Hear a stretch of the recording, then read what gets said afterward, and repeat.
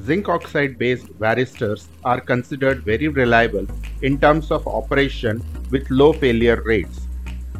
Still, one can't disregard the end-of-life event of lightning arrestor, which depends on product selection with respect to electrical, mechanical, environmental stress as well as operational maintenance at site.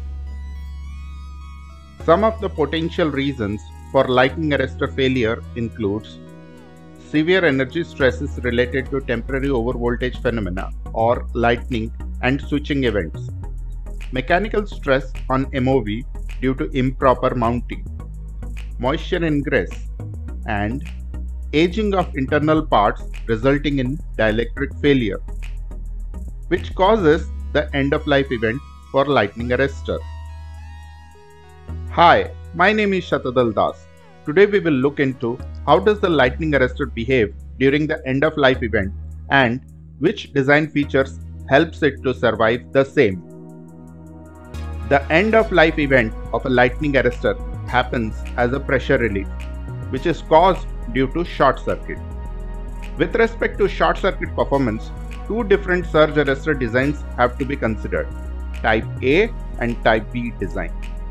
Type A designs are the ones in which a gas channel runs along the length of the arrestor unit and fills more than 50% of internal gas volume, whereas Type B designs are the ones in which no enclosed volume of gas or having internal gas volume filling less than 50% of the total internal volume. So to put it in simple manner, the Type A designs are porcelain lightning arrestor and hollow core composite lightning arrestor, and the Type B designs are mostly direct molded composite lightning arrestor. In the Type A design, a gas channel runs all along the length of the arrestor. The whole process starts when a surge event occurs and it reaches the lightning arrestor, getting diverted to the ground. As the surge passes, the MOV starts heating up, and if the heat generated is greater than the heat dissipated, stresses are created in the MOV stack. Then the weakest metal oxide varistor fails first, creating an additional stress on the rest of the MOV, which fails as a domino effect. During this process, an arc initiated in one of the MOV develops into an arc all along the MOV stack length, generating a pressure. This pressure ruptures the weak spot on the top and bottom side of the surge arrestor housing, then hitting the aluminum end flange, then subsequently getting diverted to the outside. Outside, then arc from the top and the bottom flange meet each other, neutralizing the charge cloud and thereby quenching the arc. For Type A design to successfully clear the pressure relief testing, it is highly important to ensure the porcelain housing is strong, else use an additional FRP tube. These two items improve the bursting strength so that the lightning arrestor doesn't collapse structurally. The next important aspect is the top and bottom side weak spot, which are the pressure relief plates, which have to be weak enough to fail only when an arc hits it, but should not allow moisture ingress. Finally, the flanges should be shaped in such a way that after rupturing the pressure relief plate, the gases flow to be diverted smoothly outside.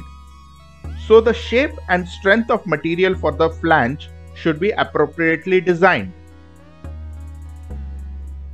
This is an illustration of different construction of surge arrestor.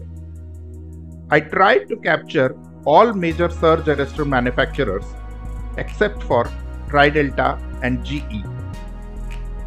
Now moving to Type B design. They have a small air column or no air column present within the arrestor.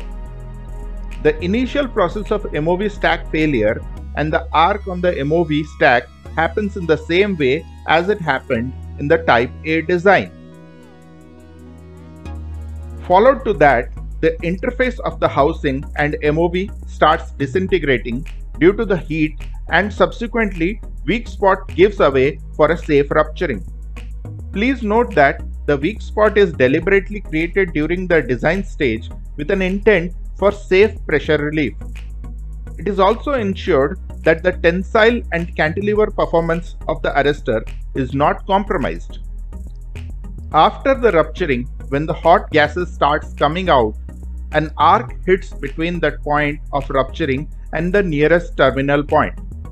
Slowly, the arc develops, extending between both the terminal points and keep moving in the air till all the plasma gets neutralized or the fault current stops due to the breaker operation. In Type B design, for successfully clearing the pressure relief testing, it is important to release the internal pressure to outside as quickly as possible, but at the same time keep the mechanical integrity of the product. In order to do so, the orientation of glass fibers plays a vital role. And second, the positioning as well as size of the weak point, which helps in venting out the hot gas during pressure relief. These are some illustrations of different construction in Type B polymeric arrestor. Now we have come to the end of this video. I hope this video was informative. Please like this video, give your valuable comments, and subscribe to my YouTube channel. Thank you.